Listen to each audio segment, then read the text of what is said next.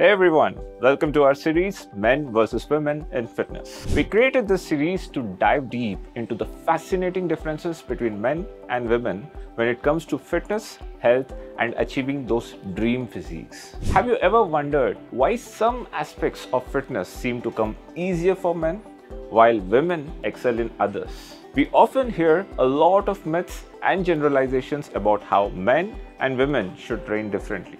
But we're here to break down the science behind these differences. This series is all about exploring these distinctions and giving you a better understanding of how our bodies work so that you can optimize your fitness journey no matter who you are.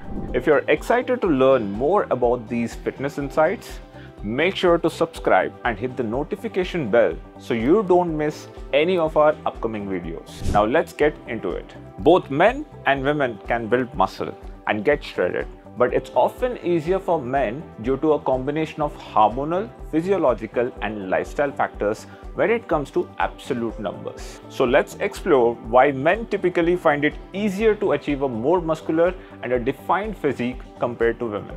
First, let's talk about fat homeostasis, or how our bodies manage fat. Women naturally carry more body fat than men. On average, women have a body fat percentage between 18 to 20%, while men typically have a lower range of about 10 to 15%, talking about the healthy range. This difference exists because women's bodies are designed to support pregnancy and breastfeeding, requiring extra energy reserves in the form of body fat. Because women have to maintain a higher fat percentage for these biological reasons, they need to go through more aggressive fat loss strategies to reach the lower body fat levels required for that shredded look. For men, getting leaner and showing muscle definition is often easier due to their naturally lower starting point. Next, let's look at how men and women store body fat differently.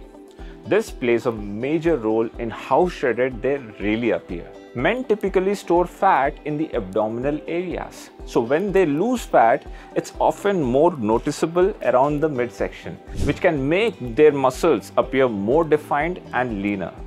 Women, on the other hand, store fat in the areas like hips, thighs, and glutes.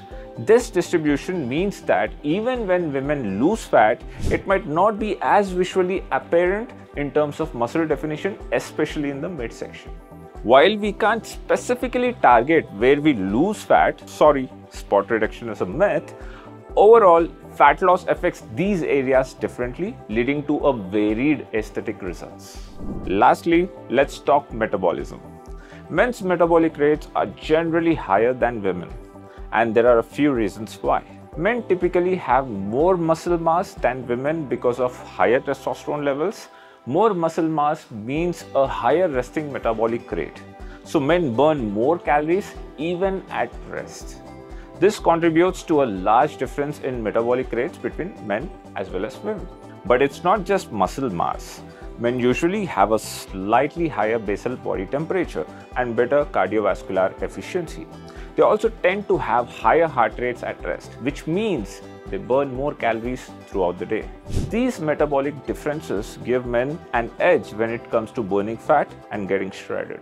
So there you have it. While men generally find it easier to get shredded due to hormonal, physiological, and metabolic factors, it doesn't mean women can't achieve impressive muscle definition.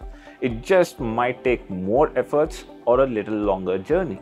It's all about understanding these differences and tailoring your approach to fit your individual needs. Both men and women can reach their fitness goals effectively by knowing how their bodies work. Thanks for tuning in to our first episode of Men vs. Women in Fitness. Make sure to subscribe, hit the notification bell, and stay tuned for our next video, where we'll dive into how fat distribution differs between men and women.